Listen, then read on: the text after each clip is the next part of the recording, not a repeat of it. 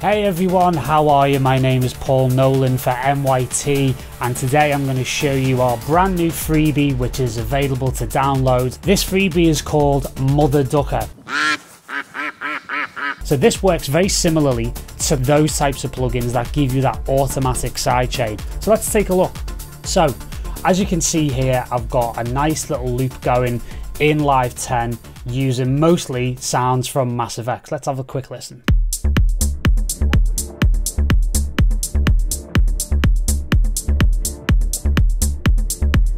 So as you can hear, I've actually got a little bit of an undulating sound going here on track 2, which, as you can see here, we have the MotherDucker rack. And it's very simple.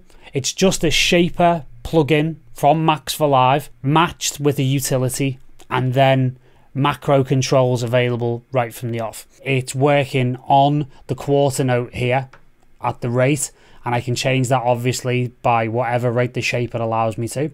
So we'll put that back into a quarter, and all it's doing is automating again on a utility here.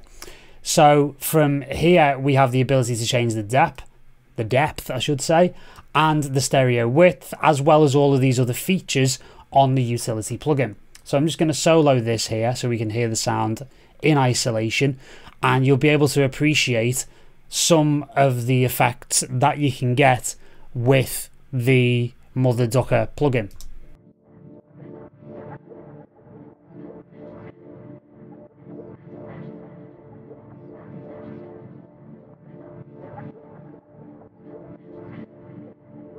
So you can roll it on more progressively as we go, and then we can also really start to get involved with stereo width, which is actually something a lot of these plugins like LFO Tool don't actually offer you, which is actually part of the utility plugin in Ableton. I'm just going to crank the stereo width up here to 200%.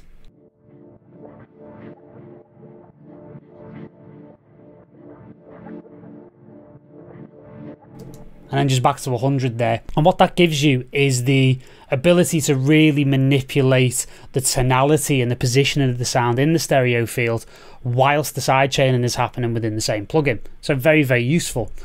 Now obviously you've got everything else on the utility here, such as the ability to hit the mono control, as well as deciding if there is low end material in the sound. You can decide from what frequency downwards is that sound going to be in mono. So here it's set by default to 120. I could go all the way up here to 200. Sometimes I use anywhere up to 300. From here you've got the shaper plugin itself. So the shaper plugin is really, really useful because I can actually draw in my own curves. So I can just click in here to add a point, and again you can put this on the grid points, and I can just drop that down. Now if it's a 1 quarter note rate, and if it's on a grid of 4, this will actually give you a 16th note kind of grid.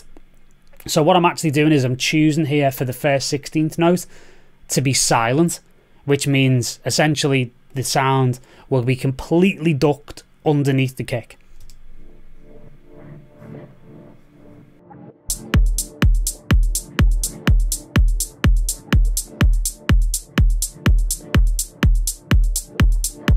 And you can hear there by putting it on the half, it actually gives you a different whole feel all over again, and it kind of makes it a bit more syncopated.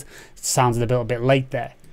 So again, I can draw these different curves in and be able to get wildly different kinds of movements on the envelope. I can then choose any sort of preset shapes, and I can get really, really wild with this stuff. But the nicest thing about it is not only can I move things and then change this here to the 16th note as we looked at, we can also hold Option and we can get a curve. So we can actually change this quite dramatically.